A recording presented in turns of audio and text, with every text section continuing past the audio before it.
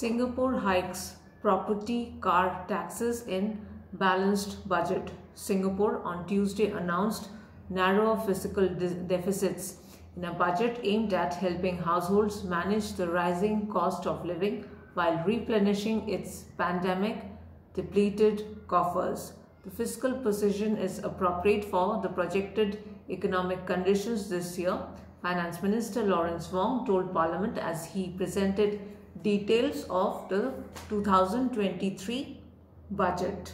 Wong, also Deputy Prime Minister, said the government collected higher than expected revenue last year, resulting in a small deficit of $2 billion for the 2022 fiscal year instead of the initially estimated deficit of $3 billion or 0.5% of GDP. Stay updated with me.